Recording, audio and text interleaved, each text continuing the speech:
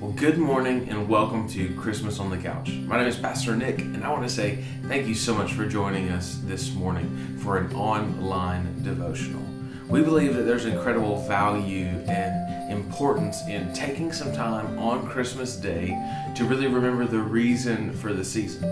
Now, in these gifts and the hustle and the bustle of everything that you have going on, we are honored that you would take a few moments to open God's Word with us, and then after that, have some time of communion. So today, what I want to talk about is making room for God. In Luke chapter 2, verse 6 through 7, it says, "And while they were there, the time came for her baby to be born." This is Mary. Mary's going to give birth to baby Jesus. So this is what it says.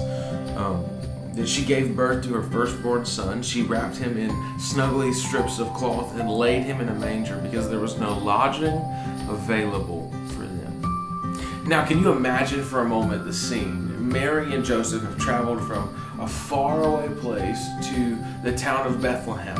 And I wonder if they're thinking that when they get to Bethlehem, they're going to walk through the doors of the Ritz-Carlton, or maybe they're going to go to the house of a friend. Because when you're thinking about the birthplace of Jesus, you're not thinking about a manger or a stable. You're thinking about the cream of the crop, right? We are opening up the doors. It's going to be the most luxurious spot because this is the Savior of the world.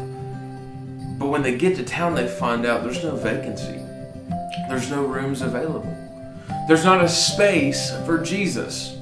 And I think sometimes in your life and my life, we live with a no vacancy sign. We haven't made room for God. And I wonder what your life and my life would look like if we simply made room for God. So they find out that there's no room available. So what did they do? They made room. And through making room, the Savior of the world came to be. I believe in your life and my life, when we make room, God does miracles. God does the impossible. We see God do more than we ever thought He could do because we simply made room for Him.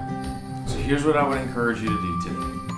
As you're going through the chaos and the busyness of Christmas, simply make room for God. Take time to open up Scripture, to thank God for all that He's done. Simply take time to make room for Him by making Him a priority in your conversations. You can make room for God by making church a priority. You know, we're ending one year and heading into the other. Whatever you need to do to make room for God. Now, what I've noticed oftentimes in my life is that there are other things that are crowding my ability to make room. And so maybe there's some things today you need to get rid of. Whatever the case is, here's what we know from our passage today.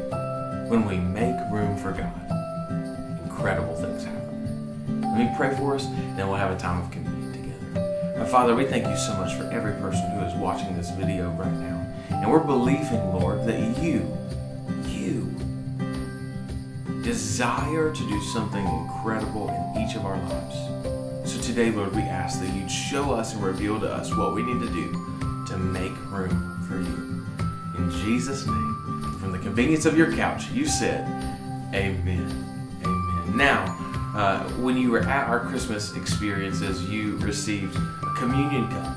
And communion is an incredibly important thing for you and I because it gives us the opportunity to remember all that Christ has done for us. And so if you have that communion cup, you can peel back the top layer of it, which contains the wafer. And in this communion cup and this wafer represents the bread of Jesus.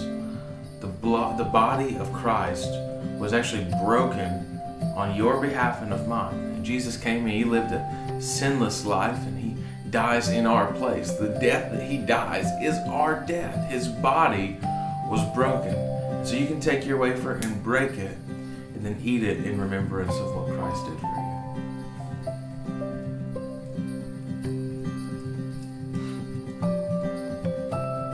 And next is the blood of Jesus.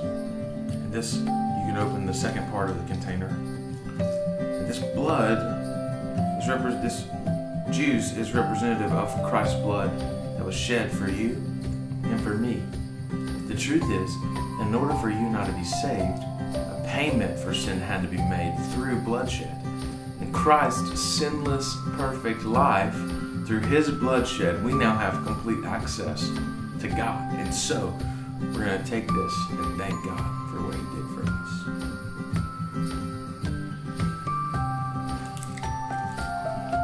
As we're remembering and we're seeking after God in this Christmas season, I would just encourage you, remember what God has done for you. You have been so blessed to be a blessing to others. I would love for you to join me next Sunday at 9 a.m. or 10:30